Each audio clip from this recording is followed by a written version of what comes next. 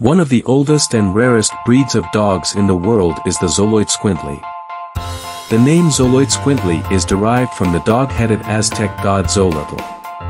Xolotl was a god associated with the underworld, lightning, and death. You may also pronounce Xolo in its simplest form. It's the national dog of Mexico, and this Mexican hairless dog is cat-like in his cleanliness. These hypoallergenic canines might be a suitable option for families with dog allergies. While some have very short coats, others are bald.